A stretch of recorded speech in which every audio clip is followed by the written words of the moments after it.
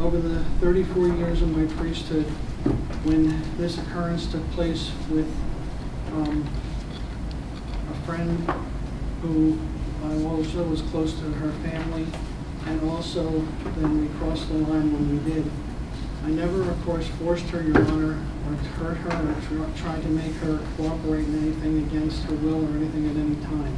This was not an isolated incident at all. As the investigation revealed, this was years of abuse at the hands of Father Ganley. We're talking 1991 to 1994 that this victim reported being abused by Father Ganley, and there was more than one sexual encounter.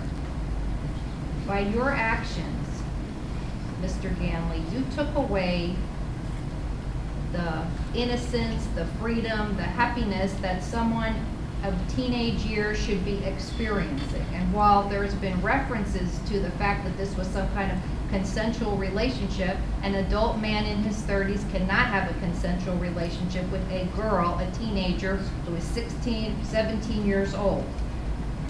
But it's worse because you weren't just an adult man, you were a priest who was in charge of youth being involved in the church and having a positive attitude towards the Catholic Church.